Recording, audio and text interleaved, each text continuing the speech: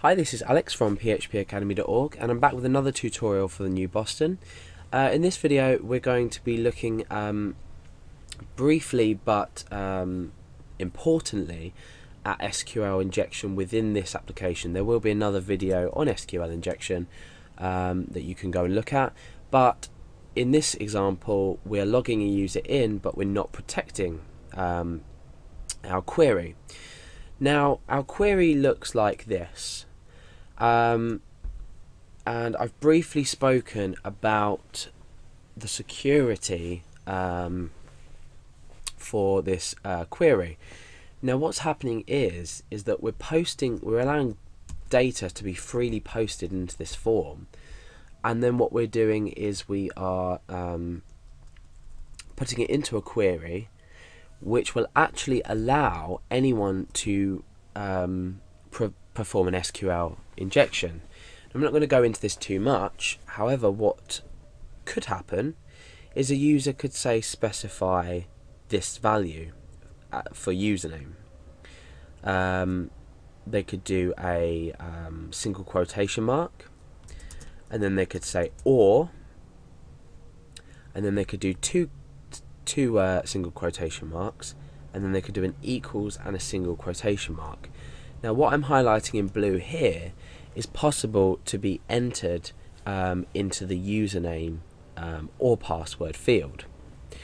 So if the user was to enter this, the query would read true to some extent. I mean, we've encrypted our password, so we can look at this either way, but this means that an SQL query can be performed. And like I said, if you are not familiar with SQL injection, sorry, not query, the query has been performed, but SQL injection can be performed. If you're not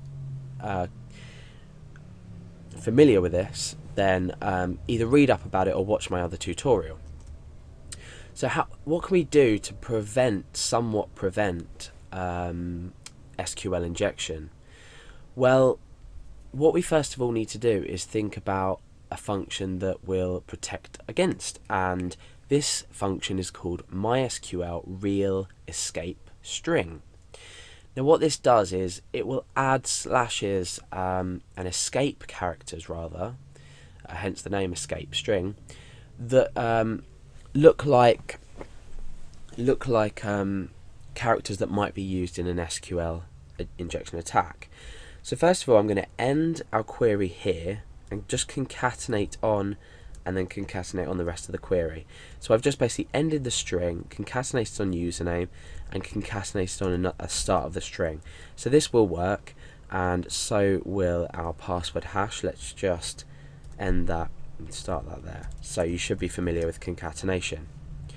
Now what I want to do is encase username and password hash with this function. So I'm going to say MySQL underscore real underscore escape underscore string, and I'm going to do the same with password. Even though we're using the password as a password hash, I'm still going to do it. So MySQL real escape string. Now bear in mind that this function can only be used when we've opened a valid MySQL connection.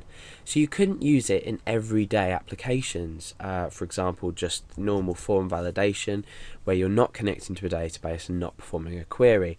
You need to connect to a database beforehand. So this function has been particularly designed for queries themselves. So now we've somewhat protected against our query, let's go back and test if our login still works. So I'm going to log in as Alex, and my password is pass123. Let's click login, and you can see that you're logged in. So we can log ourselves out, and via Billy account we can do the same thing. So pass123, log in, and you're logged in. Okay, so that's a brief note on how we're going to protect against our SQL injection in our query, but like I said, do research into this because there are other ways to secure a lot better.